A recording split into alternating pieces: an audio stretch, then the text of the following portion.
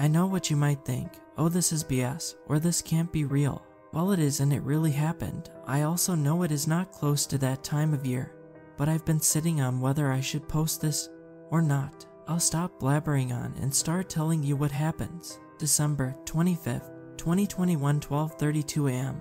I woke up to the something on my roof. It sounded like hooves from a deer or horse. I tried to get up to call the cops because I thought it might be someone trying to break in, but I couldn't move. I tried and I could not move at all. After a few moments I heard something crawl down the chimney, and I knew whoever it was inside. That was when I heard my daughter's door open. At that moment I knew I needed to get up, so I tried again, but still could not move. I tried to tell her to go back to her room, but I couldn't speak. I heard her little feet run down the stairs. Then I heard her scream. After she screamed, it was silent. Then there was the sound of something crawling back up the chimney. That was all I remember till I woke up the next morning. December 25th, 2021, 7:26 a.m. Normally at this time my daughter runs in and wakes me, but it was quiet. I thought that what I heard last night was a dream, so I got up thinking my daughter was still asleep. When I got to the stairs, I saw her door open. I thought nothing of it, and thought maybe she was up and already downstairs. I walked downstairs, but I didn't see her. She was gone. I looked everywhere for her, and she was nowhere to be seen. I called the 911 and told them my daughter was missing. December 25th, 2021, 8:04 a.m. I heard a knock at the door. Mr. Smith, it's the police department. Come to the door. We have a few questions. One of the officers said through the door. I got up and headed to the door. The red and blue lights from their car was flashing through the window. I opened the door. Officers, please come in, it's cold out there, I said quietly. The officers walked in and shook off the snow on their boots. Would you like some coffee? I asked. No thank you, we had some on the way here, the female officer said. I nodded and led them into the living room. So Mr. Smith, you said your daughter was missing, the female officer said. Yes, she is, I said quickly. All right, did you hear or see anything? The male officer said while pulling out a notebook. Look, this may sound crazy, but I paused for a second to figure out how to explain this. Last night I woke up to the sound of something on my roof. Then I heard something crawl down the chimney. Then I heard my daughter run downstairs. She screamed and then something or someone crawled back up the chimney. So, you're saying your daughter was taken by Santa? The jolly old guy adults lie to their kids about to make them behave. The male officer with a smirk. Look officer, I'm not saying anything, but someone took my daughter last night. Alright, I don't know if it was Santa or some druggie looking for money, but someone took my daughter, I said, getting a little upset. Alright, please calm down. Can we look around for any signs of forced entry? The female officer said. I nodded and they looked. This took about 30 minutes, as they needed to look at every window and door. Alright sir, there does not seem to be any signs of forced entry. Is it possible she ran away? No, she would never, I said loudly. Alright, well we need to ask you questions about her for an Amber Alert, she added. After a few minutes we were done. Alright, to make sure I have everything correct. Your daughter's name is Lily Smith. She is 6 years old. She has black hair. She is around 3'6". She has a scar on her right cheek from a car accident that killed your wife and her mother. The last thing she was wearing was red pajamas with white snowflakes. Is this all correct? She asked. Yes, it is. Officers, please find her. I can't lose her as well, I said, knowing they might never find her. We will do the best we can, but there are no promises, the male officer said. After the questions, I had to fill out a statement, and they left. They said they will contact me with any updates. December 30th, 2021, 5:10 p.m. I was on my computer searching to see if anyone had the same thing happen to them. That is when I came across a man by the username ClawsHunter91. He made a post about how his son went missing the same night. Messaged him and told him what happened to me. He responded instantly. ClawsHunter91, is your story true? Me, yes, it all happened the other night. It still doesn't feel real to me. ClawsHunter91, it's real? And don't forget it. Now we need people to understand what happened. Me, I called the cops and they are looking for my daughter. And I still think it was all just someone breaking in and kidnapping her. ClawsHunter91, no it wasn't. Me, alright. We talked back and forth, and we came to the conclusion that we will find out what really happened. December 31st, 2021, 12:36 p.m. I went outside and got a ladder. I knew if what I heard really happened, then there would be evidence of it on the roof. I put the ladder against the gutter and climbed up it. On the roof I found what I was looking for, sleigh tracks, and the tracks of multiple deer or reindeer. I took out my phone and caught a picture. Thankfully it didn't snow since the 20th. I got back down and sent the pictures to Claus Hunter 91. He responded by saying he also found tracks like that on his roof.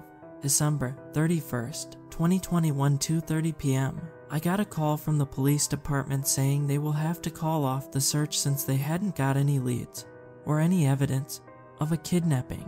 I pleaded with them to continue searching, and they said that we'll keep an eye out for her. I decided not to show the pictures to the police because they would think I am even more crazy. After a few days, weeks, then months, I concluded that the police would never find my daughter. November 30th, 2022, 3:30 p.m. It has been almost a year since my daughter's disappearance. I kept in touch with Claus Hunter 91, and he told me that when Christmas comes around he will kill what took his son. I decided I would try as well. That is if the person who did came back. I bought a gun a few months after my daughter went missing. I was debating on using it on myself since I didn't have any family left. She would have been 7 by now. She absolutely loved Christmas like most kids. She was the only light left in my world. After her mother died in a car accident, she was all I had left. December 24th, 2022, 11:40 p.m. I decided to stay up since that is all I can do. I have the gun next to me. I got a call from Claus Hunter 91, whose name is Chad. He said he heard the sounds again. In that call I heard the sounds of gunshots, then a scream, then nothing. The line went dead. I gripped the gun tightly to the point my knuckles were white. December 25th, 2022, 12:32 a.m. I heard it again, the sound of hooves and something walking on the roof.